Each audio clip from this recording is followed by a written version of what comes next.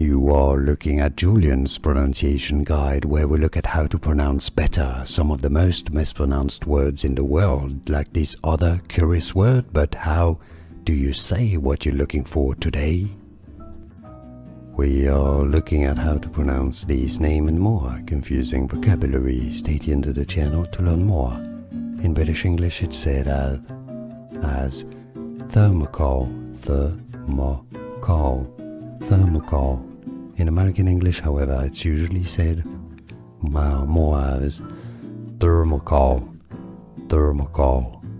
More videos for you here to learn more. See you there. Thanks for watching.